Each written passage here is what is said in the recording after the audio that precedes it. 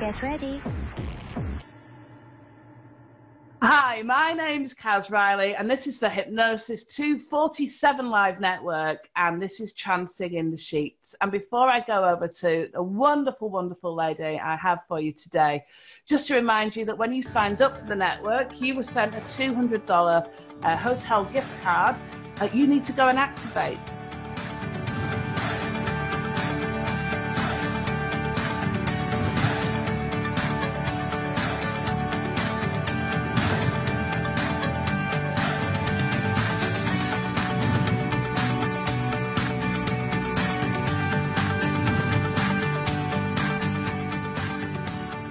So don't forget to go and activate that hotel gift card. And also, if you'd like to learn how using travel incentives, even things like cruises, vacation holidays, or just hotels, can really enhance your business, then just put the word solutions in the box below and we'll send you out some information. And also, if you do that and you want it to stop, just put in stop to any of the messages that we send you. So today, trancing in the sheets with me, I have the very wonderful Dr. Sophie Newton. She is well known on the internet, on YouTube, with Dr. Sophie's Lifestyle Medicine, I believe, and talks about all kinds of things. Here I am in the British countryside, and I want to talk to you about a lifestyle medicine.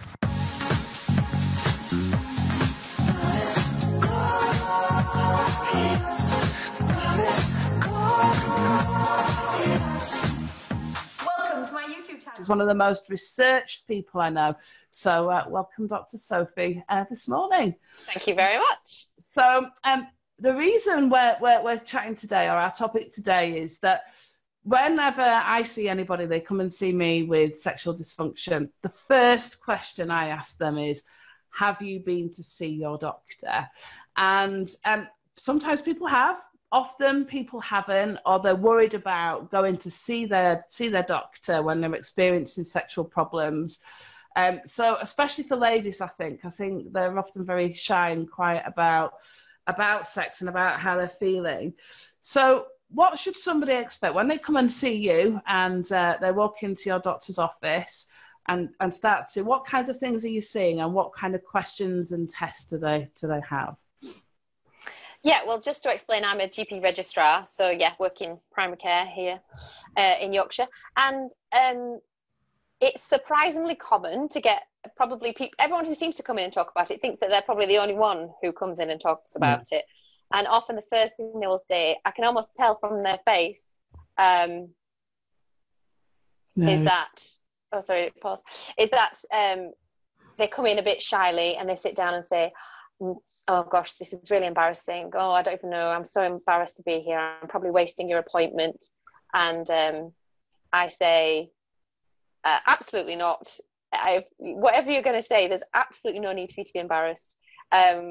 We see everything here and hear everything here. And obviously it's confidential within the healthcare team. So there's really no need to be worried or anxious about telling your doctor things. So that's probably the first thing I say, and almost as soon as I say that, people kind of go, oh, okay, and they kind of like go, right, this is good.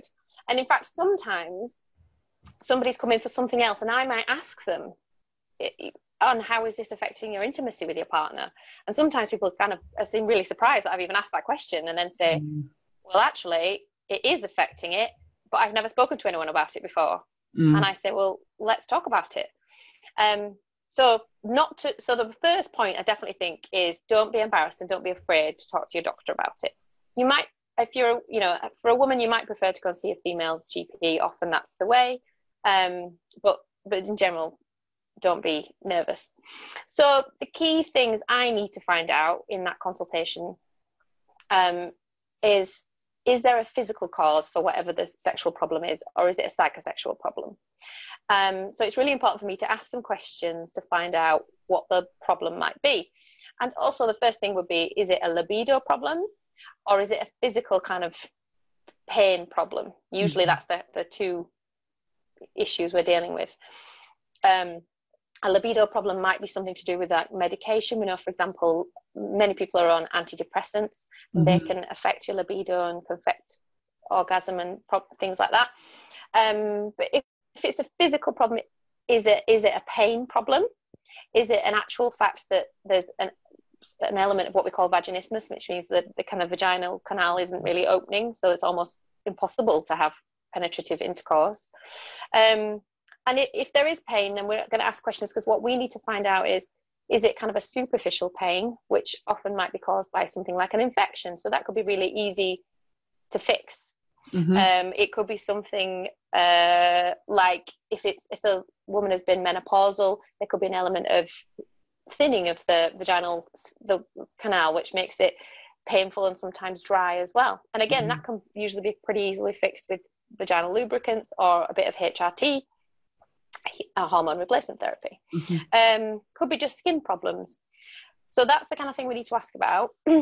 Sometimes we need to examine, but if we don't need to examine, then we'll try not to. But if, for example, it might be a skin problem, then we're probably going to need to have a look. If there is deep pain, usually that is caused by endometriosis, but it could be also pelvic inflammatory disease. So as well, in amongst asking about the questions of the history, so is it painful, is it the libido, we're going to also need to ask some intimate questions about sexual history. So again, I would just say, don't be embarrassed. You know, no one is judging you, so the best thing to be is honest. And sometimes that can bring up quite painful things for the patient to discuss, which they may not want to discuss straight away, which is also completely fine. So I think be prepared to be as open as you feel able to be with the doctor, and that obviously we're going to have to ask quite a few questions, but we'll try not, you know, and only examine if we have to. Certainly within vaginismus, the last thing that a woman would want would be to be examined. So we're very aware of that, and you know, generally we wouldn't need to anyway. And then depending on what we found for those answers, will be according to whatever the next steps were. If I was quite happy that we've ruled out a physical cause, then we'd be thinking about how we're going to treat this from a counselling and education and hypnotherapy point of view.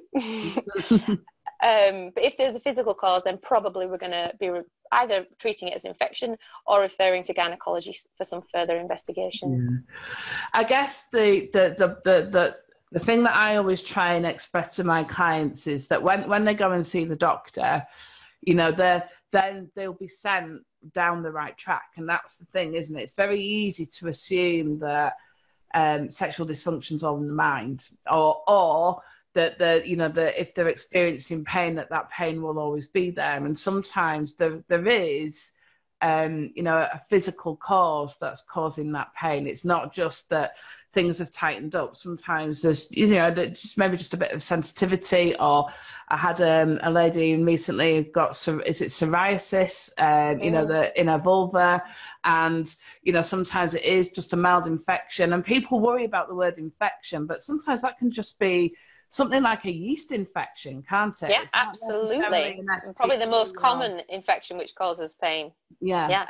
And often it stays there for a long time, and people just don't know until it gets irritated. And I think, especially for ladies, women are still taught, we're still taught that we're not supposed to like sex. So, it was only in the late 1990s that even a classification for female sexual dysfunction was even introduced, wasn't it? So, we're still learning, I think, to be able to talk about these things and to say it hurts, or I'm not really wanting it, but I used to, and I would like to feel, like to feel my libido again, or whatever it may be. So I think as women, we're just kind of getting comfortable with that now, or even starting to. Whereas before, it was just like, well, that's what happens and women don't want sex, which of course isn't true, is it? No.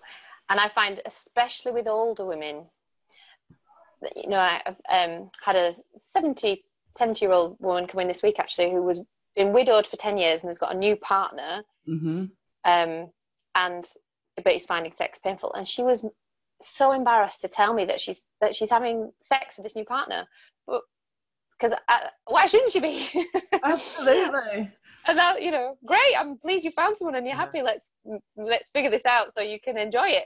Absolutely. Well, this is it. You're sexuality doesn't disappear with age. It doesn't disappear with menopause or any of the things that kind of traditionally we might have, you know, we were kind of being taught, aren't we? You know, for women especially, where that, oh, well, you know, we wouldn't want that. To the point where I have women coming in here sometimes that have a high libido and feel embarrassed because they've got a high libido. So it can work both ways, can't it? That, you know, just as with men, with women, there's a whole range of things. It's when something changes suddenly that, or a new relationship.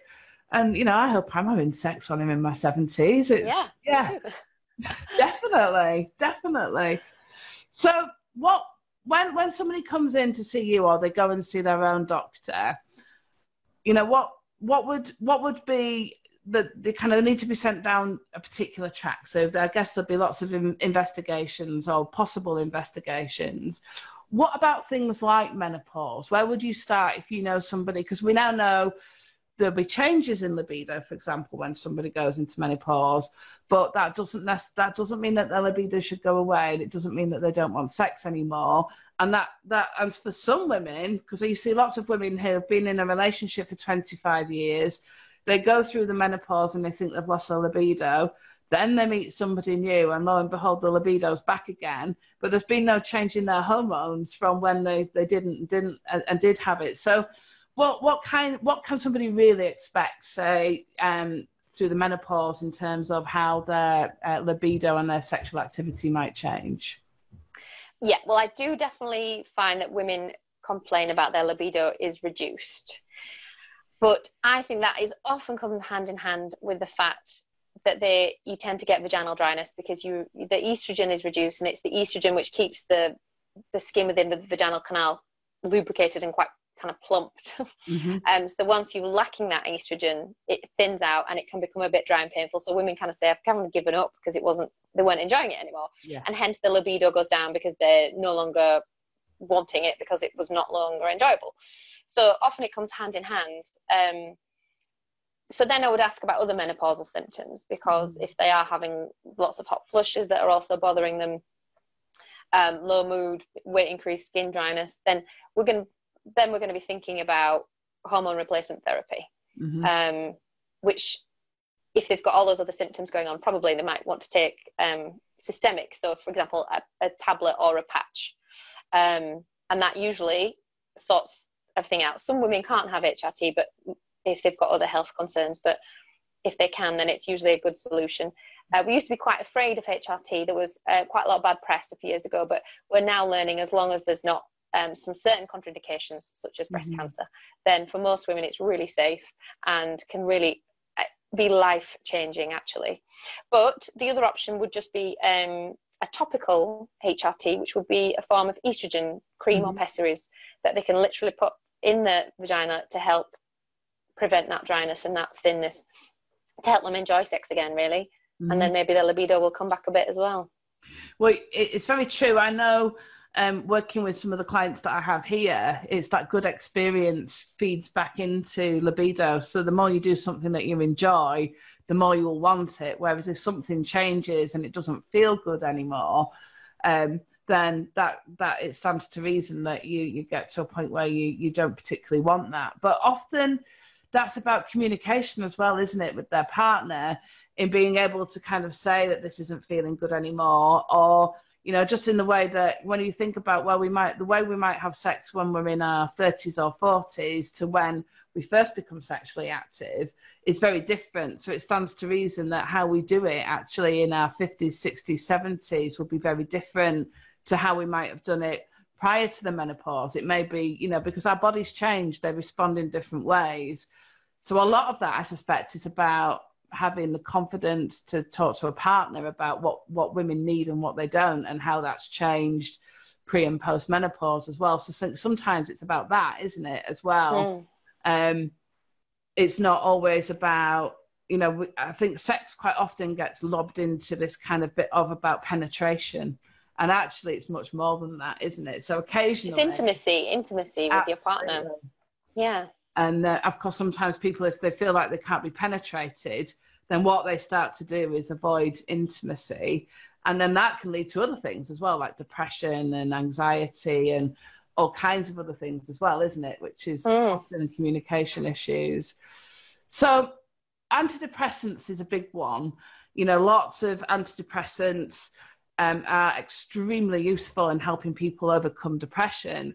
But one of the side effects, isn't it, is that it can have an effect on libido and connection. And, you know, there's lots of studies that support that now. One of the questions that I get asked from therapists, actually, who have clients with who are on antidepressants but have libido problems, is there, you know, is there anything that can be done to help those clients? Is there anything that you can do as a doctor to help those clients that are taking antidepressants, and the antidepressants we know are causing the libido issue rather than the underlying depression or anxiety itself? Yeah, well, depending on which medication they're on, we could try and lower the dose to see if that still helps them with the mood but prevents some of the side effects. We can review whether they still need to be on the antidepressant. So typically we try and keep someone on it for 6 months after they've felt better. So it may be time to see if someone could come off it. Or alternatively, often when someone's starting on an antidepressant, if someone's mood is very low, if they're kind of moderately or even severely depressed, they're not going to be wanting to have sex anyway. So sometimes I say to people, look, this is a side effect, but perhaps the offset is by lifting your mood, you know, it might be a balance because you're feeling a bit happier. You're probably a bit more likely to be interested in sex anyway. So it depends on the person and it depends on the situation. There isn't any other kind of medication I can offer to kind of counteract the low libido. So it's just a case of, do you need to be on the antidepressant? Can we lower the dose? Can we think of anything else to help your libido? No, absolutely. And I suspect for a lot of people, one of the reasons that, do you find that sometimes people that come in with a low libido, that can often lead to a diagnosis of depression? You know, that may be the symptom that's kind of, sometimes I think people can have a very low mood for a long time and then they lose interest in sex, and then it's their partner, because their partners kind of then starts to feeling that they often then kind of instigate that somebody could go and see their doctor. Do you ever find that sometimes is the presenting symptom of depression sometimes? Yeah, often, actually, interestingly, sometimes for a patient, for example, who might have rheumatoid arthritis, and they come in and they're a bit down, and I think I'm scratching the surface and I think I'm not getting to whatever the key problem is here. And I know they're unhappy and they've got problems with their joints. And then sometimes I might say, for example, and how is this affecting intimacy with your partner? And their face changes and they're like, yeah, well, actually that is the problem. And it's getting me down. And then that undercovers, they might have low mood issues, but so sometimes it's not something we necessarily always think about, even as doctors, actually, that we should not forget and ask about that. But often low mood and sexual dysfunction definitely go hand in hand, and sometimes it might appear in situations where unless you specifically ask about it you won't find out. And well, that's the thing, isn't it? And it's a subject that is often a taboo subject, isn't it? Because problems, even just pain or physical pain or whatever it may be, for both men and women, actually, if they've got something like rheumatoid arthritis or even osteoarthritis, if you've got a really painful back, then, you know, being sexually active with your partner can be an issue, can't it? And, you know, if there's anything, you know, it's something that it's one of the subjects that we're going to pick up with somebody else later in this series, is about, you know, kind of intimacy during terminal illness, things like that, where people often assume that won't happen, but actually it's probably even more essential, isn't it? You know? Yeah, well, I used to work in the local hospice, and when I remember one time there was a man in his late 40s, and we were speaking to him and his wife was there, and he said, oh, I feel so much better. I had a jump in the little jacuzzi earlier.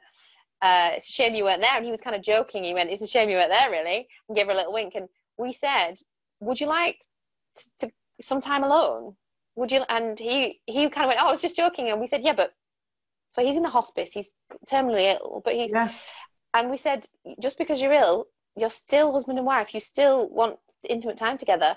So they went from kind of joking and they just said, actually, that would be fabulous. So we arranged them to have this time when they were going to be completely undisturbed and they could have some intimate time together. Yeah. And it was really fabulous, and they were really grateful, because you wouldn't, it's not typically you think of something doing, but we should.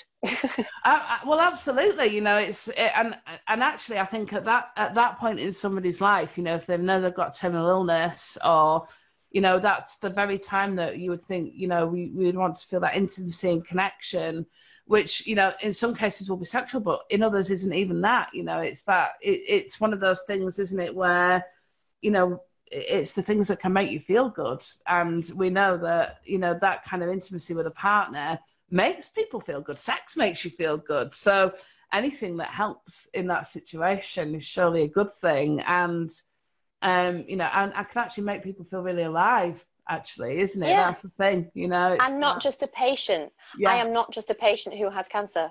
I am still a husband. Absolutely. So I'm sure that's something that we can have a talk about in a later episode. But where can people find you if they want to watch your amazing YouTube channel or Instagram channel? Where so my focus isn't about sexual health. My focus is lifestyle medicine, which is essentially looking at any kind of non-drug treatment for health problems. So you can find me at Dr. Sophie's Lifestyle Medicine on YouTube and Instagram. So that's my handle, Dr. Sophie's Lifestyle Medicine. Wonderful. And of course, all the things that you talk about on there, so things like mindfulness, nutrition, fasting, of course, all of that feeds into somebody's sexual health, because, to have a good libido and stuff, we need to be, with the healthier that we can be and the better we feel about ourselves, that all feeds into that as well. So it's not directly linked, but it's all relevant. So, it's, and they're great videos. And of course, the people across the world can see a bit of our wonderful, beautiful Yorkshire country. Yes, indeed. As they're watching that as well. So thank you so much for coming and talking to us. I know you're most welcome. I'm hoping you'll come back and talk to us some more about some other things at a later date, which sure. Will do. Your knowledge, you're so researched. You're one of the most researched people I've ever come across, I think. Oh, well, thank you. We always get the right information. So this has been Trancing in the Sheets with the wonderful Dr. Sophie Newton. And if you're enjoying what you're seeing here, then don't forget to tune into Shawn Michael Andrews, the world's fastest hypnotist. He has lots of interesting and amazing guests looking at hypnosis right across the board, especially with entertainment. So do give him a check out, and all of the other hosts that we have here on the Hypnosis 247 Live Network. Thanks for watching.